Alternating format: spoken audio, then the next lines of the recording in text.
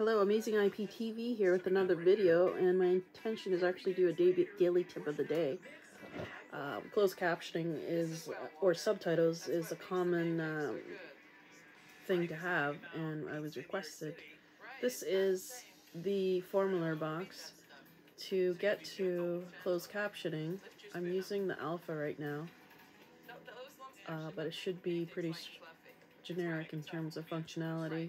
Click on the info button and then down button, which is just right below OK. For actions, go to settings,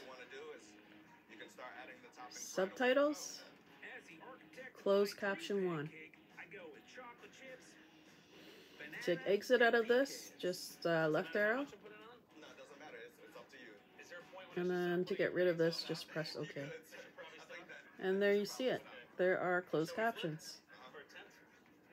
And that is the tip of the day. Now, okay, I highly recommend Cooking Channel. This, I believe, is the US version. There's also a Canadian version. Totally different from Food TV. I think it's better than Food TV.